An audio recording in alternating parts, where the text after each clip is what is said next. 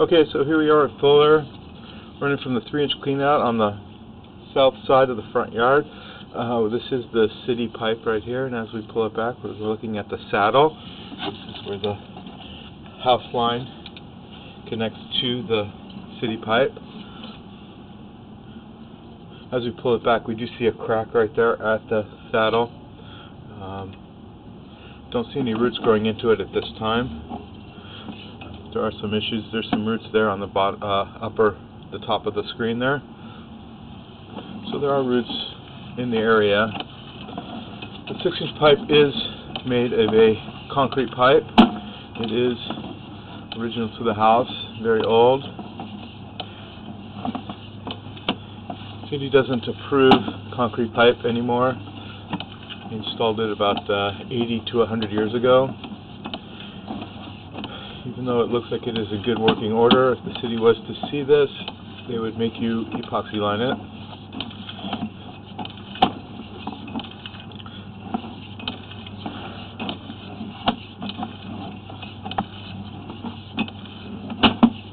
As we're pulling it back from the street, closer to the sidewalk area, the pipe then connects to a 4-inch clay pipe, which you see right here. This is the 4x6 connection. This is usually at the property line, in front of the house. As we pull it back in this clay section, the pipe then connects to ABS, plastic pipe. There's a section of this pipe that has been replaced.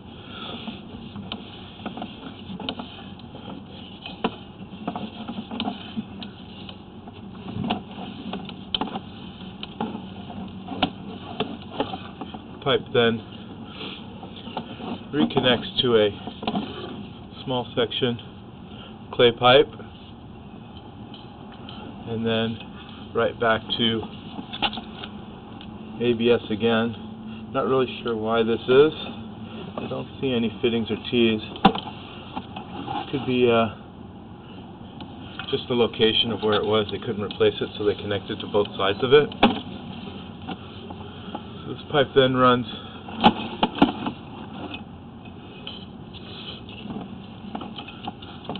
to the clean out. You can see there's a large root intrusion here. This might not be ABS, this might be clay the whole way. Just different materials than clay. Let me take another closer look.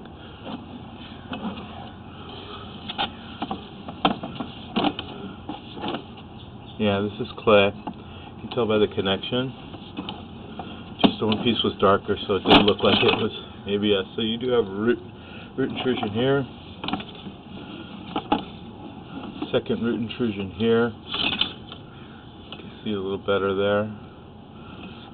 So there's multiple root intrusions in this line, running from the clean out to where they changed the sections in the grass area.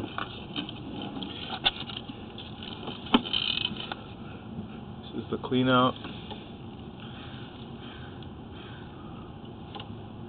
Front yard area.